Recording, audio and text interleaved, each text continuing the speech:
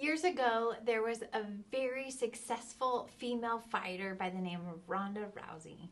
She was undefeated and she was all over sports news. She finally encountered her first loss, and she told a reporter that in the locker room after the loss, she started to have suicidal thoughts. She'd so identified with being this undefeated fighter that she finally said, "If I'm not that, who am I?" Welcome to Chapter 2, Self-Perception and Communication. Who are we? So before we can interact with others, we really want to take a look at who we are and how we got there. So again, I want to give you sort of a 10,000 foot view of this chapter, and I want you to see some words and concepts, and then I hope you'll take those as you apply them to your assignments in this module. Self-concept and self-esteem. You hear self-esteem thrown around a lot, but self-concept is really kind of who I am, and esteem is how I feel about that. So we need to know that who we are and how we feel about ourselves affects how we communicate. It affects how we carry ourselves.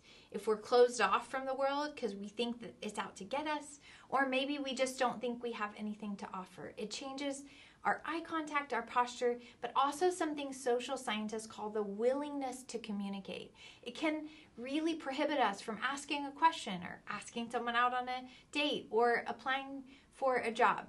So let's jump in and look at communication and self-concept. You're going to see a term called reflected appraisal, and oftentimes our appraisal has to do with how we see ourselves in other people. There are significant others, and your textbook talks about that, and I'm going to ask you to really think about this and journal about someone who has impacted your life. There are people like teachers or parents or coaches or neighbors who have maybe said something to us that has been positive or maybe negative. I'll tell you a quick story because I'm sure we have lots of positive examples, and when I turned 40 years ago, I sat down and made a list of all the people that really mattered to me. You're going to see a video in this module that's really great from the Happiness Lab about how to hack into your brain chemistry. If you're feeling a little down, you can find someone and tell them just how much they've meant to you and how they have affected maybe your self-concept and how you see yourself. I made a list of 40 people when I turned 40, specifically women, and I wrote letters to them to tell them.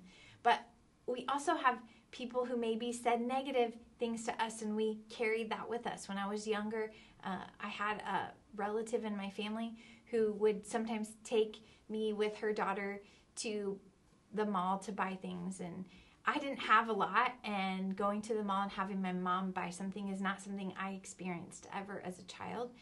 And one day I didn't want to hang out with them anymore, and I asked if I could just go home, and this relative said, "It's fine. We know that you only spend time with us because we buy you things because your parents are too poor to do that."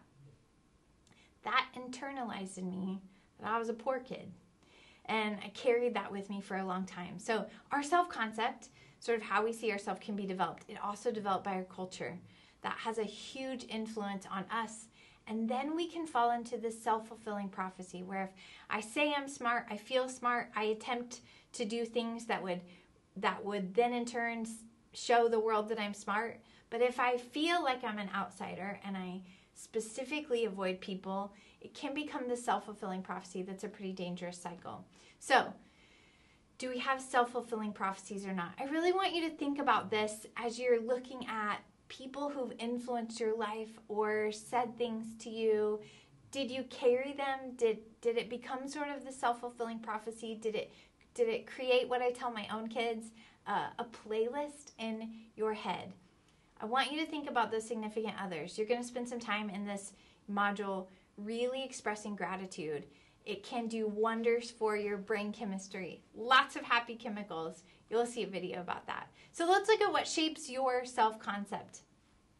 We have this thing, and you're going to hear a term called mistaken attributions. You may have heard the word attribute, like let's attribute this to that. So if something happens, we can say, well, it's attributed to that. So we have mistaken attributions. We have sort of this self-serving bias where we see the world to fit a story in our head or to feed what we want to be true. We have this crazy thing called the halo effect. It was one of the first papers I wrote in a class like this over 20 years ago.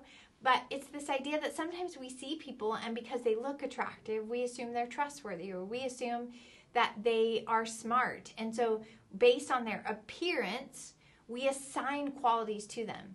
You'll also know that there's the opposite. It's called the horns effect. Okay, we're going to be quick through this chapter, but I want you to think about privileges and perception.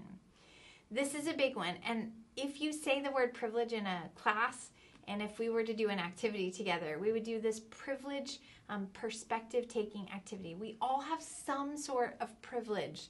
I once had a student, and we were doing this activity, and I said, what are some privileges you have available to you, and the perception, and some of those can get a little mistaken. But we all found something that we could say, gosh, I am really privileged. Maybe I come from a big family.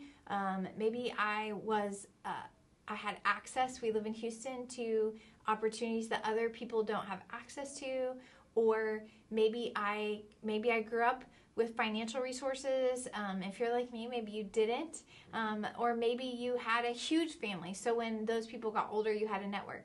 So the privilege that we have, it can be really tricky, but we need to recognize how that changes our perception of other people. In this chapter, you're gonna see some terms that fall under this section of myths about gendered communication. So we have said that that's a boy thing, or that's a girl thing, that's a male thing. And so we kind of categorize people by sex, but those are becoming a little bit fluid. And I want to give you an example specifically of gender assigned things. Hundreds of years ago, people considered pink to be a masculine color. They put male babies in pink outfits, and blue to be a feminine color. Now today you would say that's crazy, that's flipped.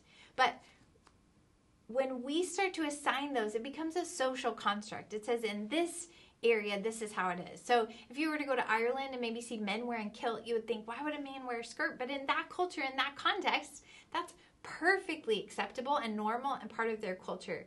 And so we as society sort of impose rules that are not fair. Another really great example in my house is that I love sports. I have 4 brothers. I grew up with sports. So if I go to a Super Bowl party, I don't want to hang around the snacks and talk about Pinterest, which is stereotyping women, but I want to watch the game, and I'm there to watch the game. I don't really want to talk about anything else. So people often will confuse my husband and I and say, oh, they'll ask him about the Rockets or about the Astros, and he'll say, I have no idea, ask my wife. So you're going to see some terms like androgynous, undifferentiated. I want you to jump in. You may even choose to use one of those to do your informative speech. And then we have this sort of gender matrix. I want you to really look at this section of the chapter. I want you to see, does that make sense? Does that resonate? Have you heard those terms? You're going to see some of them in your assessment or your quiz in this module. Empathy and emotional IQ. Let's jump into it. You've probably heard the term EQ. There's a lot of research that says people that are emotionally intelligent end up being more successful than people who have a high IQ, or maybe they're great at math or reading, but they can't read people. So what does it look like when you're developing who you are and your own communication competence is to say, how do I have empathy? And how am I building my emotional IQ? Am I thinking about other people? Am I doing perspective taking, where I think about what it must be to be like them? Do I have sympathy for those people? Those are not the same. You'll see that in your quiz. Where's my emotional intelligence? In your ebook, you can take a fun little survey to see how high is my EQ? Am I as self-aware as I think I am? When I go into rooms, organizations, spaces, am I doing perception checking? So am I asking myself, especially in conflict, am I thinking about what it must be like to be the other person? Am I looking at this from different angles? I tell my students all the time that when you feel like you're in conflict, and you know when you're in the middle of a disagreement, it's uncomfortable. But if you lean into the discomfort, there's connection on the other side of that. You just have to tell yourself that this person is inviting you to think, to see this from their perspective. All right. Huge in this chapter. Not only do we develop a self-concept, we develop our self-esteem, but then once we think we have it, we manage it. So once I think I know who I am, I'm trying to manage it. This can get real ugly real fast, especially maybe when you become a college student in your teenage years. I have a young daughter, and when she was in middle school, she got glasses. She was so excited. She said, I feel like a nerd on the inside. I want to look like a nerd on the outside. And one day she forgot her book on her way out the door, and she panicked, and she said, I have to be holding a book. It feels like that's who I am, and I have an image to uphold. So her glasses and her book were part of her identity management. We have this perceived self, that what we think other people think of us. So if someone may think that you are an athlete, or you are rich, or you are fun, or you're super intelligent, then you have the self you're presenting to the world. Maybe you present yourself as really confident, and maybe that's not actually true. So we have a face that we put to the world. Our identity, we are managing all the time, and that is actual work. So I want you to really look at this part in the chapter, because I hope it's freeing to you as you say, what is the identity I'm trying to manage? And at some point, and usually psychologists say about middle age or 40, we start to unravel a little bit, and we say, I can't manage this anymore. It's too hard.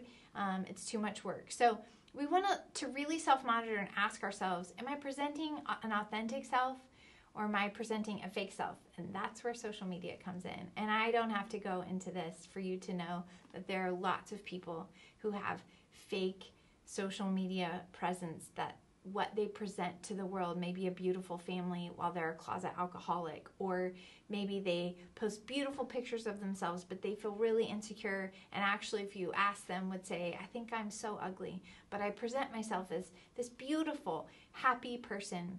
Identity and social media are really tricky. Social media can boost your self-esteem. If your video goes viral, you feel awesome. If 10,000 people liked your picture, you feel great. But you get to choose whether you want to be genuine or not. And I don't know that we've all figured that out really well. We have to try constantly, again, to be taking perspective, self-monitoring, and then it can really enhance emotional resilience. If I'm honest, I would tell you that I don't check Rate My Professor. It's not necessarily social media, but it's a presence out there where people are rating me, whether they like me or they don't. And the reason I don't is because if I saw 10,000 positive comments, that one negative comment would probably keep me up at night. So I want you to think about, when you see negative comments, developing emotional resilience means I'm able to function and I'm able to move past those negative comments. Okay, let's wrap this up. Who are we? And how is that formed? And what were the influences involved in that process? And then when we figure out who we are and how we feel about ourselves, how are we presenting it to the world? And is it being perceived the way that we hope to present it? I hope you'll really take some time and dig into this module. I hope you'll watch the videos that are posted. They're very short, but they're helpful to really see what this looks like played out. I hope you'll sit with the question, who am I? And I hope that as you start to really look at who you are, that you find your self-esteem go up and not down. I hope you'll thank the people in your life, the significant others that have made you who you are in all the best ways. And I hope that even as an online instructor, that you would know that I am encouraging you to really look at your humanity, perfect or not perfect, that you don't have to fit, and that you can really begin to develop emotional resilience, positive self-esteem, and that you would say, no, I really do like who I am. Let's be connected to ourselves.